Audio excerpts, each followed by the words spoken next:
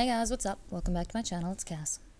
Today we're going to do a cool alcohol ink painting of a wren on a cactus. And I'm starting off with a cool tool here. You can see I've got my little pad. And for real, I had this thing for a really long time before I ever used it, and I admit, originally I did not really see its purpose.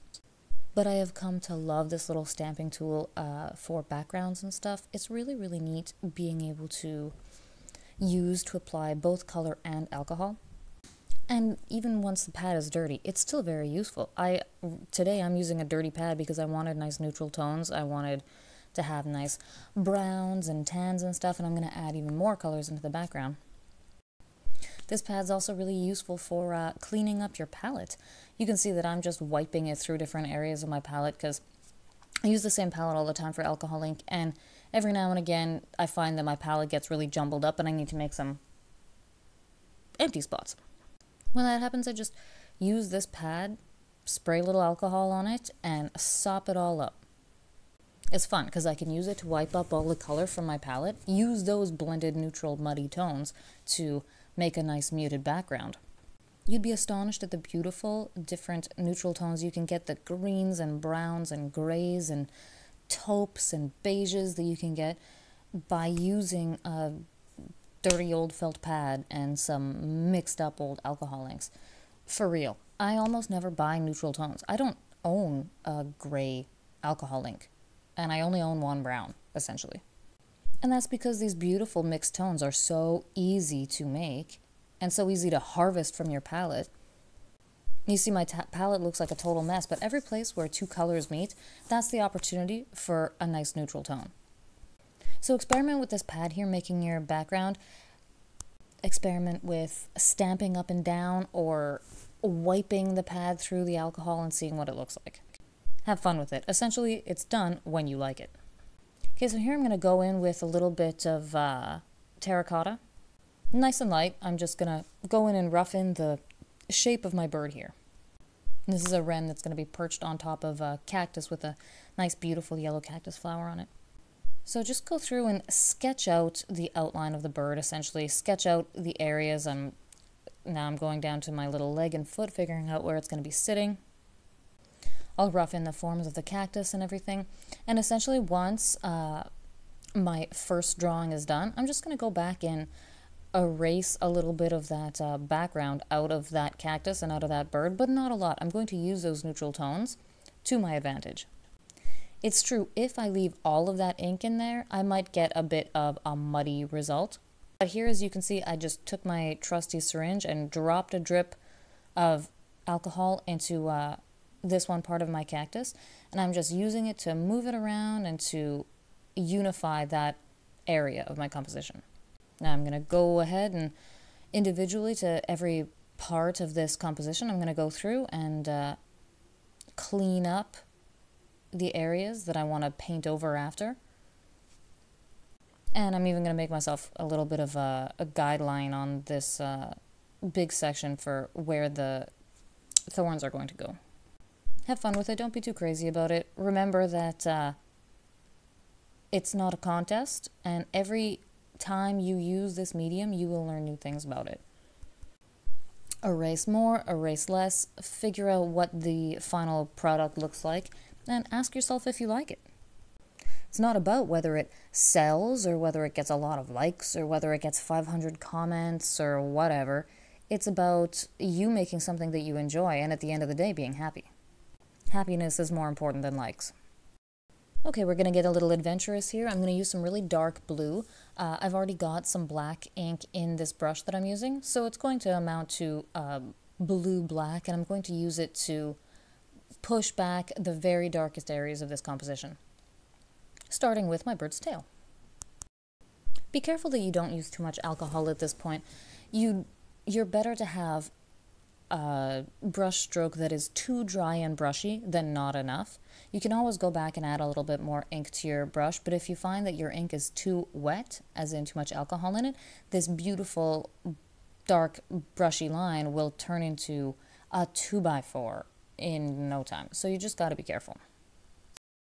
I don't know if you guys can see that I've messed up the placement of my bird's right foot, so I'll have to fix that later. But I'm going to leave it for now, and I'm just going to move on.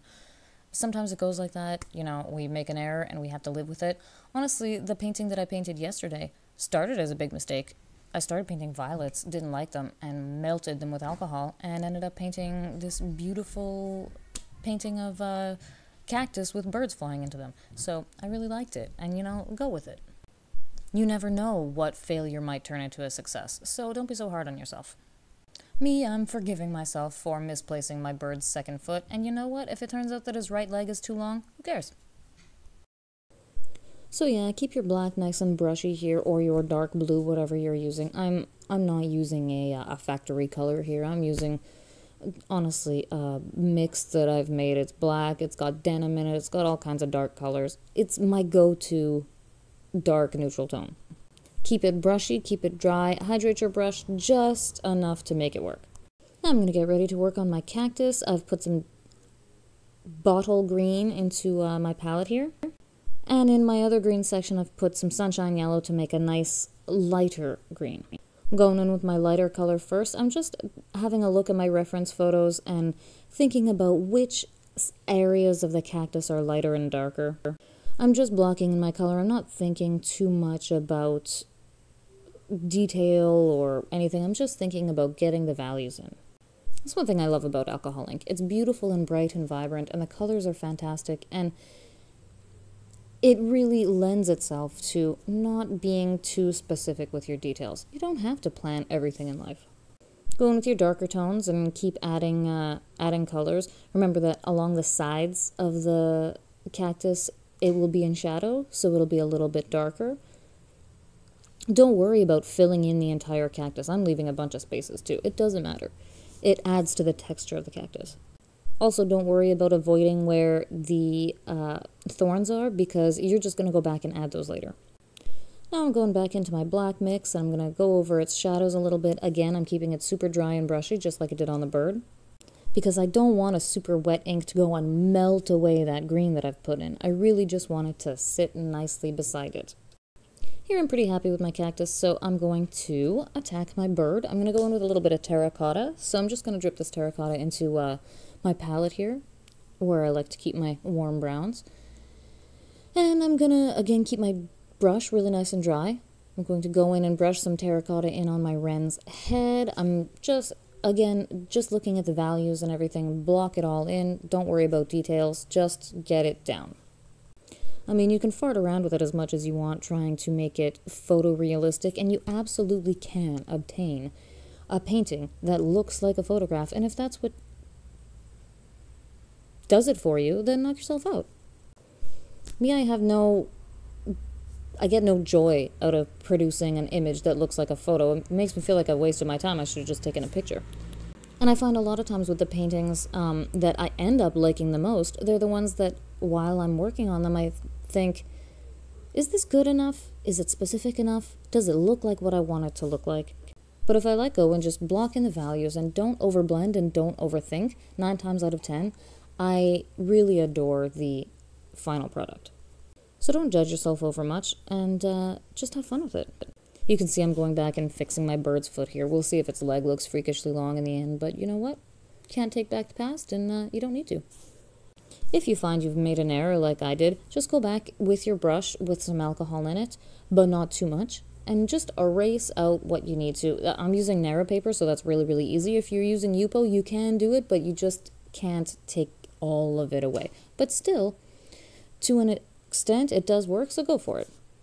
If you need to erase something, erase, paint over it, don't worry about it. It's fluid. Let it go. Now, the Wren has a super, super dark, super pointy beak with just a little bit of a curve in it. And that is a lot of what will make your drawing or your painting really look like a Wren. So try hard to get that nice, dark, black, sharp beak. That's what's going to say Wren to the bird enthusiasts who look at this painting. Now I'm going in with more dark. I've got my black again, or my blue-black as it were. Filling in the darker values in my bird, pushing back all the shadows. You can really see the difference between the ink that is more diluted and the ink that is more highly concentrated. Play around with this and figure out where you want to use each one, because really they all have uses. So now we're going to do the thorns on the cactus, and we're going to do this with some really, really diluted yellow. So I'm dripping some alcohol into some yellow I already have on my palette. Make sure your brush is wet enough because you want it to leave a little spot where that thorn is. But you don't want it to run everywhere and turn into the size of a toonie, so just be careful about it. Experiment with your alcohol drops to find the right ratio that you need in your brush. And remember, you can always go back in later and reinforce these thorns. There are no rules, really. Okay, so when we're satisfied with our thorns, we're going to go in on that beautiful yellow flower. First thing I'm going to do when I start working on this flower, I'm going to drop just a drop of alcohol out of my syringe right into the flower, and I'm going to just use a little bit of my sunshine yellow and establish those values wet and wet. Now be careful here, put a drop down, but don't put 2 or 3 drops down because they will take over your whole composition. So 1 drop of alcohol and go and move it around, add a little bit of yellow. Think about what areas are brighter yellow, what areas are lighter, and be careful to preserve your white space.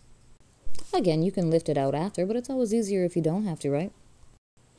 This is going to be fun. When I'm done my flower, I'm going to take some sunshine yellow, and I'm just going to splatter some droplets on my background because, well, just because I feel like it.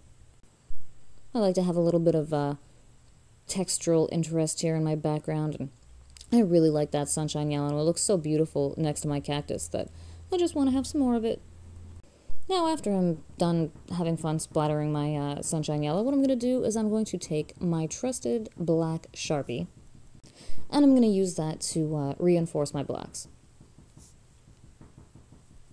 You can skip this stage. Our painting looks really beautiful and painterly and soft, and if you like it at the stage where it is, just leave it.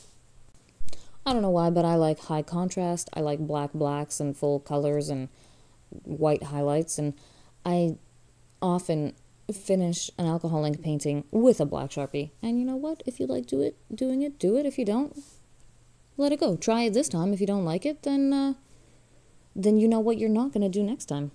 But me, I like to use my Sharpie to finish. Just be careful if you do this. Don't go overboard. Don't put a hard black outline all around everything, because that will just take the life out of it. It'll just make it look like a clip art image, and it'll take the magic out of it. But some well-placed lowlights and black outlines to make your image pop will really, really give it something special, as long as you're careful about it and selective. See, around my cactus, I am not outlining each oval shape cleanly. I'm using a furry, broken, scribbly line to illustrate how fuzzy and prickly the edges of those cactus are. So just have fun. Work with your Sharpie a little bit and then stand back. Look at it. Look at it in a mirror. Think, is this even? Is it balanced? Am I missing anything? Remember, even after the Sharpie phase, you can go back and fix things. You just got to remember that if you add more ink and alcohol after, that you're going to melt the Sharpie that you put down, but that's fine. You can make that part of it. Experiment. Do it in stages. Experiment with using brushwork after you've already Sharpied your edges. You might land on a technique that you really like. So that's pretty much it for this little tutorial today. I hope you guys had a lot of fun, and I certainly did. I hope that you guys appreciate the value of your palette. I want you to see that every color in your palette is useful. Even if you think, oh, this is mixed up, this is dirty, this is muddy, all of those colors have a place in the world. If you dug this video, make sure you like it and subscribe to my channel. Also, make sure you drop me a line and leave me an idea, because you could be the lucky winner of my painting giveaway. Let me know in the comments or DM me on Instagram. Let me know what you'd like me to paint. If your idea is chosen, you win the final painting. Can't wait to hear from ya.